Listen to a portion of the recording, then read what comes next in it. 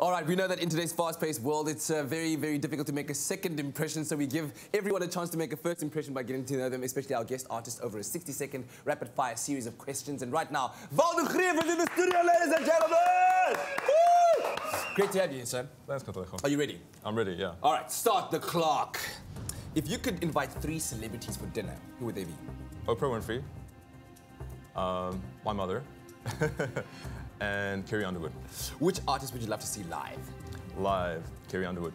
Your favorite South African musician? Taryn Lamb. Oh, live by the beach? Would you rather have a cabin in the woods? Beach. Your most used app on your phone? Probably Google Maps. Favorite meal? Favorite meal, milk tart. What did you have for breakfast? Croissant. The one thing most people don't know about you? You know about me? I'm pretty introverted. If you could trade lives with one person for a day, who would it be? One person for the day, probably Max Martin. He's a songwriter.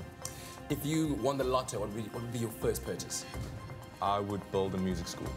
Early mornings or late nights? Late nights. Celebrity crush? Carrie Underwood. Carrie Underwood. One thing you're really bad at? Bad at? Texting Carrie Underwood. Sports. The first thing you notice about someone when you meet? Their smile. Their smile. So Carrie Underwood, you're a real fan. I am, yeah. I'm kind of like sweating here just bringing that name up. I mean, the amount of times you did say Carrie Underwood in that interview is kind of scary, but that's cool. She's awesome. Bring you some coffee. Thanks, Princess. All right, so you've worked successfully with some of South Africa's biggest artists. I mean, you've written for Kurt Darren. You've written for the Soweto Gospel Choir, Grammy Award-winning Soweto Gospel Choir. Tell me about what it is about the songwriting process and the kind of songs that you produce that make people like them so much. How does it work for you? I think it's just writing music that comes from the heart, and sometimes music has a specific theme or a concept or a story to tell, and so I'll just write this song that might fit into their genre of music. Yeah, you kind of channel into their energy and what they do. For sure, you have to, like what they're about, their vibe, their voice, and then they just like it, I suppose. And you do it rather successfully for them and also for yourself. I mean, your own song that you've penned called Ons Huis is Hier has been put into the brand new edition of the FRK Song Bundle. That's it, yeah. And that's legendary stuff. It is.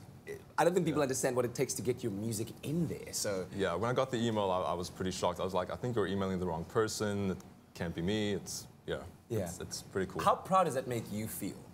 No, it's amazing. I think as songwriters specifically, people are usually underrated, because usually it's all about the vocalist and not the people behind the scenes. So it's pretty cool to be recognized for your songwriting. Yeah, man.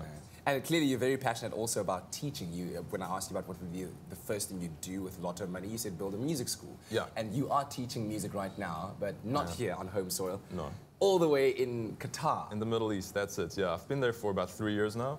I taught music previously in South Africa, in Pretoria, where I'm from, and now I'm in the Middle East, and it's just amazing to teach little kids music, especially in the Middle East, where in their culture, music sometimes is not allowed.